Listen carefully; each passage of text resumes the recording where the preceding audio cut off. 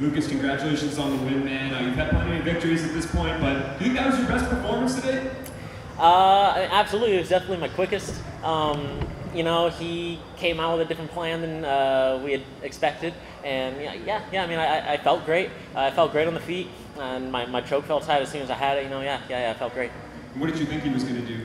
A lot of his previous experience, hard pressure. Has a wrestling background, you know, and I knew that. I sent that body kick, and I jumped for his neck, but I also instantly felt nothing was touching the ground, so, you know, I thought I was going for a ride. Thankfully I wasn't, but, you know, that's on me. But yeah, he was much more patient, and despite how short it might have seemed, he was much more patient than his previous fights. And when you got that choke in, you guys went round and round for a while, and you had it, you know, you were working on it for a while. Did you know that you had it? Did you feel pretty comfortable despite, you know, spinning and whatnot?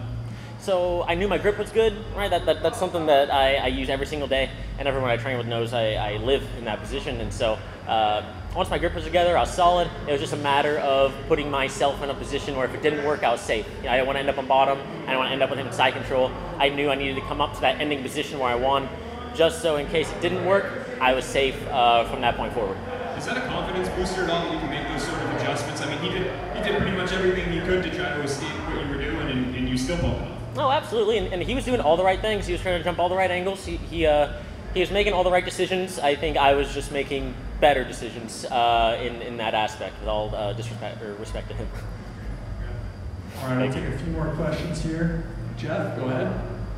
Jeff Brennan from the Man in the Cage podcast. Lucas, congrats. Last time out, listen, the W's a W, but you didn't find the finish. You find the first round finish here. Was that important for you tonight to find that finish in this way and make that extra little exclamation mark to everybody?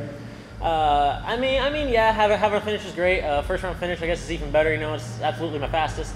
But I'm not worried about you know, how it looks on my record, if it's a finish or a decision or whatever. I want a good performance, and I want a good performance for me. You know, so I'm happy to come away with the win. You know, pretty much unharmed. Thanks, Lucas. Michelle.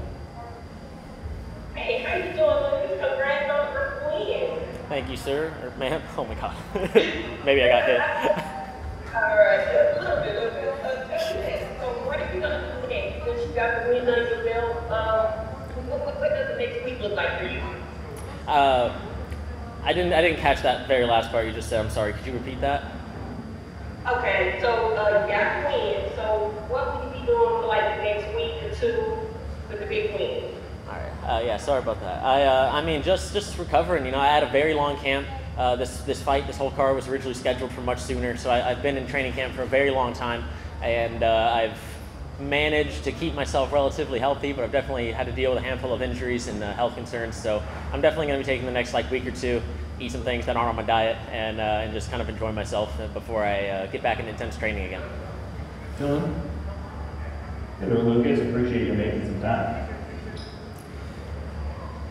I was just curious because I'd seen some stories heading into this one where it was saying you were wanting more of an active schedule. You were just saying you want a bit of time to recover. But like, you want a quick turnaround? I mean, you got a pretty quick victory tonight, so I imagine it could be facilitated.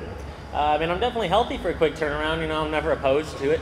I've been in camp since Thanksgiving. I've been on a very intense diet since the weekend of Thanksgiving, and so, you know, I want to take a minute to let my body recover. You know, I have quite a handful of injuries that I'm just kind of nursing, and, you know, I'm grateful to make it through the weekend. You know, that it was so quick and relatively harmless, and yeah, I'm not opposed to a quick turnaround, but I would like a minute to just kind of get my body back up to where I'd like it to be a little more comfortable there. Yeah, you got to savor a great win too. Appreciate your time, man. Thank you, sir. Last question here, Luke. Hey Lucas, congratulations on the win. Thank you. Also Luke from the Empire Universe podcast. Is this the way you saw the fight ending, and is it time for a ranked opponent? It is a form of way I saw the fight ending. You know, chokes are a big thing of mine. That I was happy to be able to get it off. I didn't expect it as quickly as I did, let alone the setup for it. You know, I believe the whole transition, while I think I would need to watch it again, was definitely a little different from what I envisioned. Being ranked, yeah. Man, I'm not here to call out anyone or try and try and do anything crazy like that. I'm happy with a successful career as far as that goes, and just continuing to win fights, as opposed to a handful of people that have been telling me I should ask to be ranked. I prefer to move forward as humbly as possible and just continue refining what I'm working on. Thanks for the time, Lucas. Congrats on the win. Thank you, sir.